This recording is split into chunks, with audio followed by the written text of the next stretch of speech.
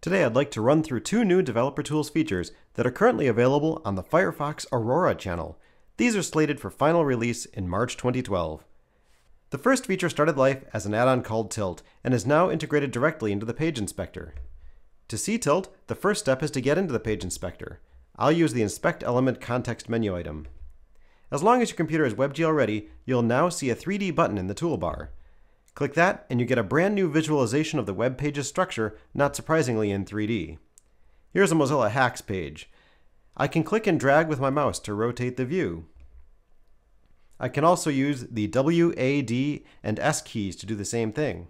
The scroll wheel zooms in and out, as do the plus and minus keys. If I control, click, and drag with the mouse, I can pan the view.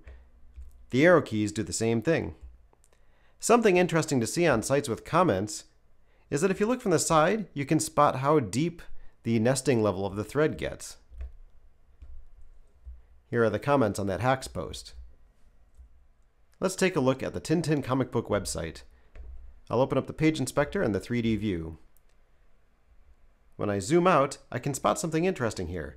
The 3D view lets me see elements that are outside of the visible area of the page. If I click on an element in the 3D view, it does the same thing as selecting an element in the Page Inspector's normal 2D view. I can get a look at the HTML for the element I got selected. I can also take a look at the styles, information about the styles of that element.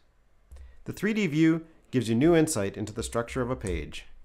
The second feature I want to show you is the new Style Editor. Let's head back to Mozilla Hacks. You can find the Style Editor in the Web Developer menu. At the top or left, you'll see a list of the style sheets. You can see that the main Hacks style sheet has 275 rules in it. If I click on the eye icon, I can see what happens when I toggle a style sheet on or off.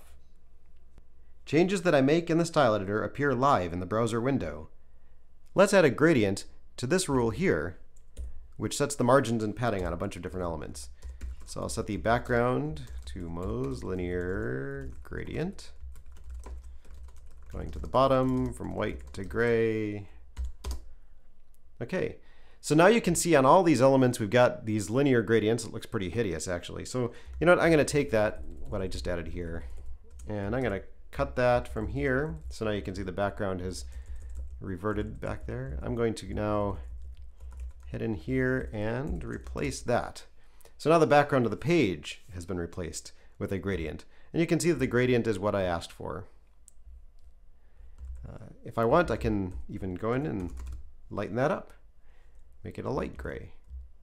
Now, if this was a source style sheet for a site I was working on, I could simply go up to the list of style sheets and click on Save to save to disk. The Style Editor is a great tool to use when you're building up a new page layout. The New button lets you add a new style sheet to the page, which then of course you can save when you're done. Import lets you load an existing style sheet from disk and add it to the page. And there you have a quick look at the new Style Editor and the 3D view in the Page Inspector. Go to mozilla.org/aurora and download Firefox Aurora today to try out the latest developer tools. I'm Kevin Dangor, and I hope to hear from you about these or any other web developer tools. Stop by Pound Dev Tools on irc.mozilla.org and let us know what you think.